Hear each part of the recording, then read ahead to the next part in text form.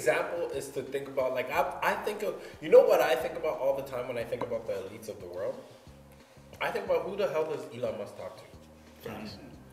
I'm so curious because you can't talk to, I'm going to say 99.9% of people. It's true.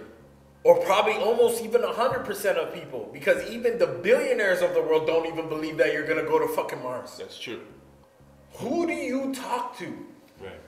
That's a lonely life, bro. And it's not a lonely life because he's a lonely person. Right. It's a lonely life because the frequency that you're vibrating on, not a lot of people can vibrate on that frequency. And they think bro. you're crazy. They think you're fucking nuts. Yeah. What they say, like insanity and like it's a fine line between genius and insanity. Oh man. That's right. And the line, bro, the line is thin.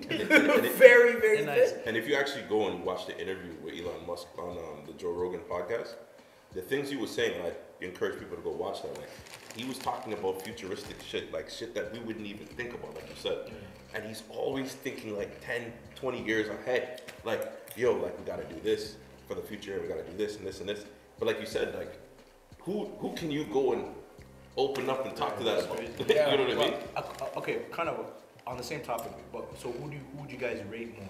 An individual who had mentorship and found someone who like they can look up to and work with, getting it, or someone who just did it on their own? Got it on the Got it mark. on their own. I'm all about whoever got it on their own. So getting it. So if you have a mentorship, it doesn't count.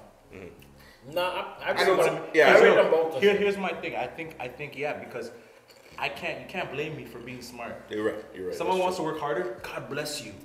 But man, I'm not trying to fluke things. Like if there's systematic things that I know, okay, if I want to do this, I have to do A, B, and C. D, E to the Z is all me, but there's steps. I want to find out those steps as soon as possible, Right. and then run with it. So I think it's actually smart to get mentorship because there's a lot of things that you find out on your own that you really didn't have to. You're right. You're right. 100%. You can ask a man like Junior how to do something. He will tell you how to do it. Now, you got to do it if you want to do it, but instead of trying to figure that shit out, there's principles. So just before you go, I was gonna say. So I look at like Dipset, Jim Jones, Cameron, and these guys, Dame Dash, and there was a big argument with Jim Jones and Cameron for a while. I don't know if you guys all followed it. And Jim Jones was saying Cameron always brought them on like with him, right? But he was saying like he never really went into the intricacies about how to do certain things. His thing was, bro, I'm gonna teach you how to fish. So I bring you on with me, and yo, you see what I'm doing? You're here, you're already plugged in. You need me on a song, I'll jump on the song with you. Right. But I'm not gonna be promoting it with you. I'm not gonna carry you. So what do you say to that? In terms of mentorship, is that a bad mentor? Or how would you talk about mentorship? Do they need to carry you and or is it like I just show you and once and boom, you gotta figure it out? 100%. I think there's an essence of figuring because not everyone's identical. My methodology of doing something is probably different from yours, but if you find your way, you can do it just as good as me. You feel me? So I don't believe you need to drag someone on your back, but at least show them the ropes, Right.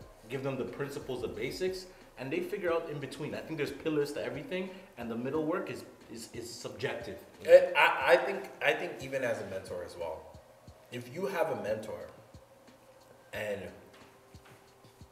if you hear a conversation of a mentor and a mentee, it almost sounds like your mentor is a pessimist.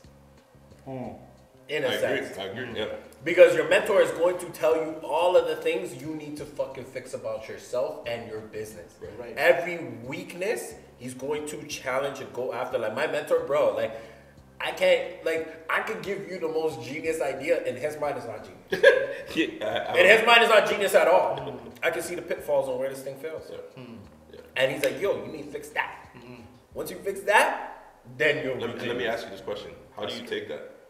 honestly, Because this is important for people to know. How do you take that? When he's like, and not to cut you, like when you get excited, right? You know what I'm gonna say. And you know, we get so excited as like entrepreneurs, business people, and we're like, yo, like this is my idea. Let's run with it. And then he'll say to you, no, Junior, that's not a good idea. How do you take that? I keep it pushing. But are you like upset with him? Like how do you? No. I gotta prove to him that it's a good idea.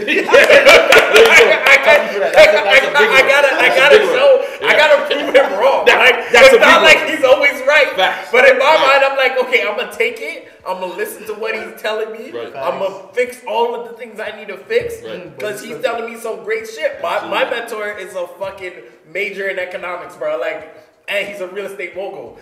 Like, he understands certain things on a different level. Facts. But when he's telling me some stuff and he's identifying the weaknesses, this is free game. Right. Sometimes you gotta pay somebody, a project analyst, to look at your business and tell you these are the weak points. Right. I'm getting this for free. Right. He's telling me the weak points, and I'm saying, now I know what I gotta fix. Facts. So it's not like he's saying it's not gonna work. He's telling me all the weak points, so I gotta fix them. Right. As an entrepreneur, majority of your job is to solve problems. Facts.